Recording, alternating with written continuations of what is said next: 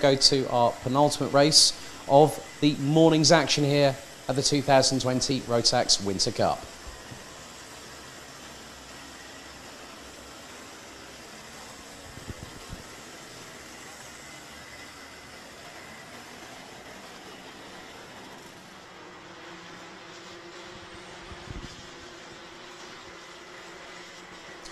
So we have race 8 of the meeting.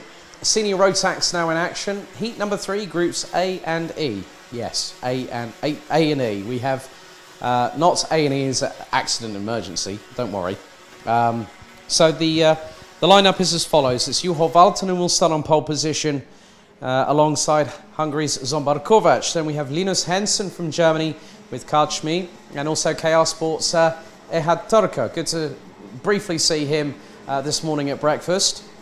Then it's then we have the Hunter brothers, Reese and Kai, with Reese in 5th place, Kai in 6th. That's an all-British row 3. Sean Butcher and Luca Leistra from the UK and from Belgium. That's row number 4. Felix Jansson and Makamahata from Sweden and France respectively round out the top 10.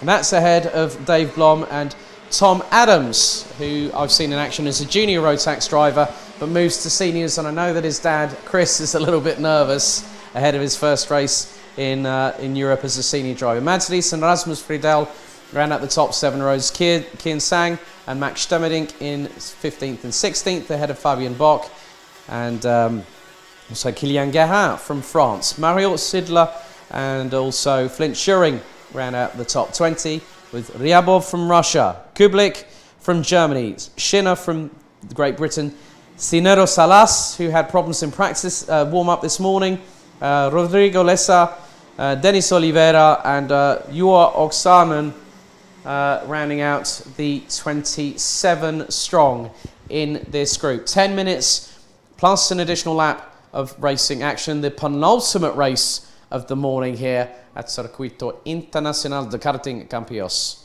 Red lights now ignited on the starting gantry. The timer has been set to count down from 10 minutes, and then we'll have an additional racing lap of action here at this fantastic circuit. Really great technical challenge, but also gives plenty of slipstream and overtaking opportunities.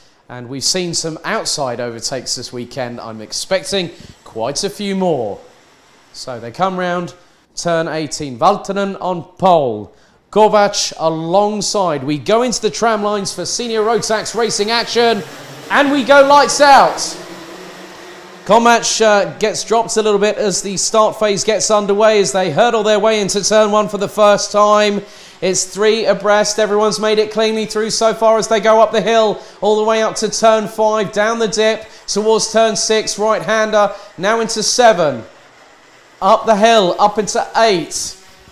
And there's 2, 3 abreast going into turn 8. That was close. That was towards the bottom part of the top 15. Probably even the top 20 as they come down the hill towards the infield part of the circuit. And at the moment, Valtonen now getting to stretch the legs away. But there's a move up the inside. And that is Reese Hunter up to 2nd now. Up the inside of the 311 of Linus Hensen. And Hensen being attacked by on all fronts. Looks like there is a KR Sport driver behind, and that's Sean Butcher, who's slingshotted his way up. Hunter goes wide going into turn 16. Hensen tries to respond up the inside, but loses out through turn 18. Hensen down into P4, could be even P6 by the end of the straightaway if he's not careful. 8 minutes and 50 plus an additional lap.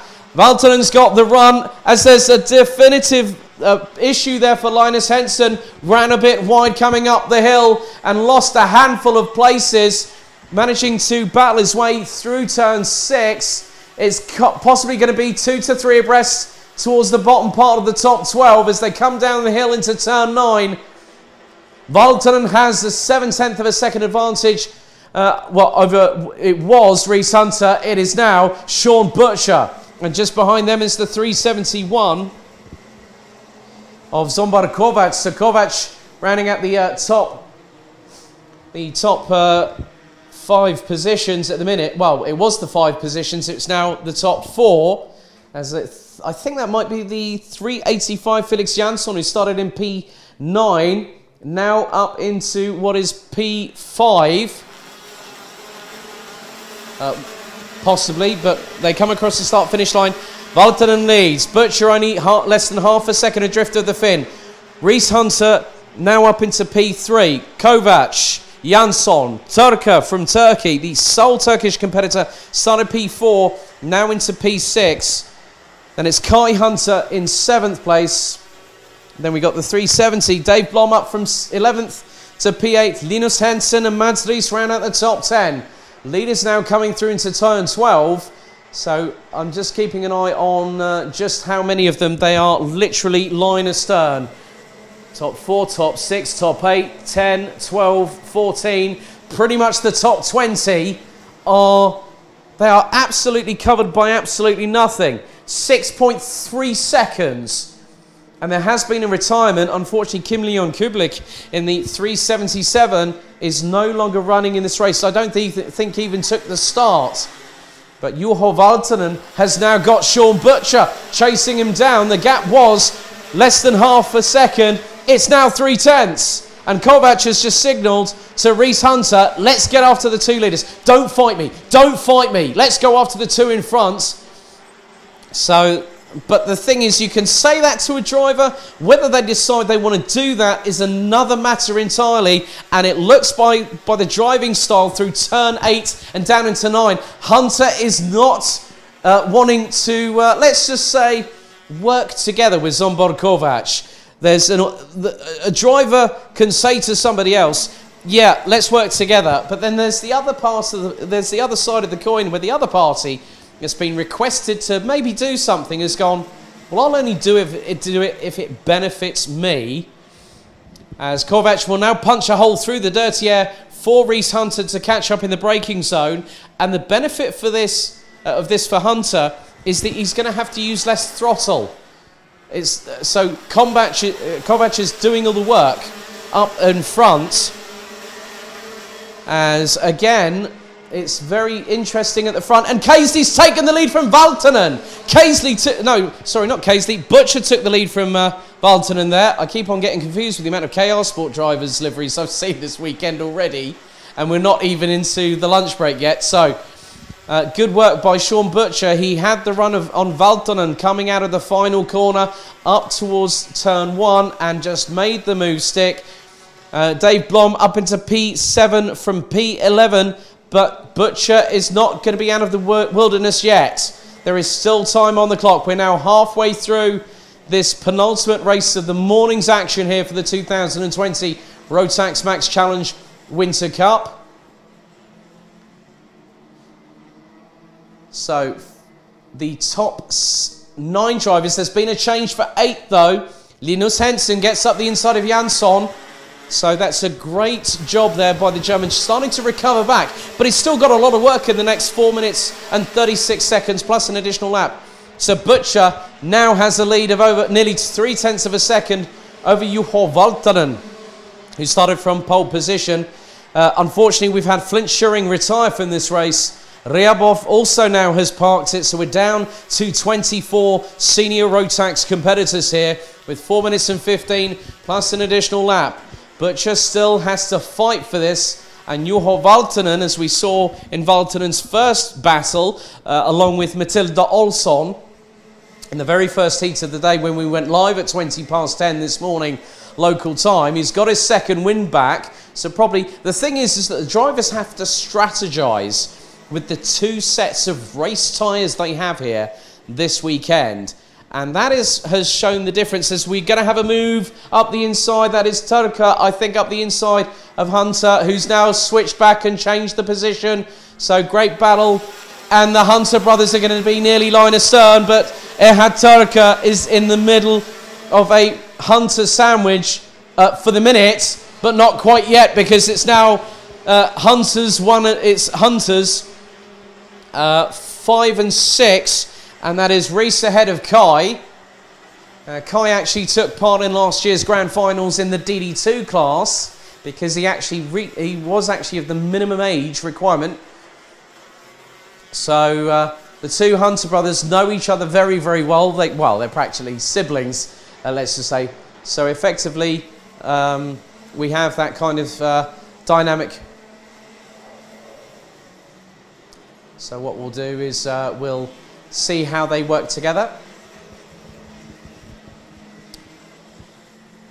So at the minute, Sean Butcher still doing a great job keeping the likes of Juho Valton and Zombar Kovac at bay.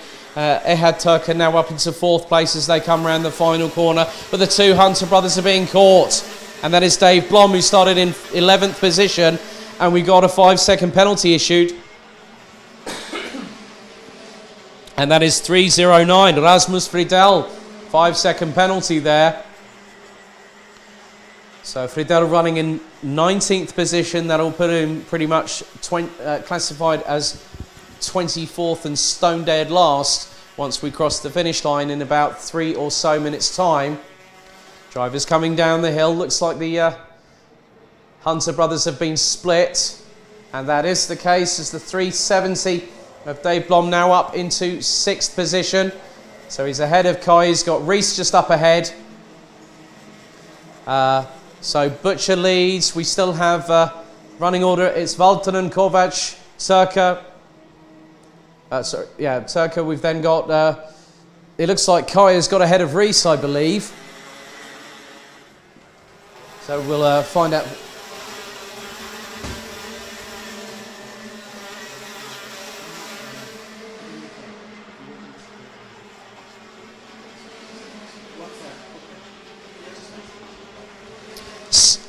DD2 driver 417, 417, please report to the stewards immediately. This is your 3rd call.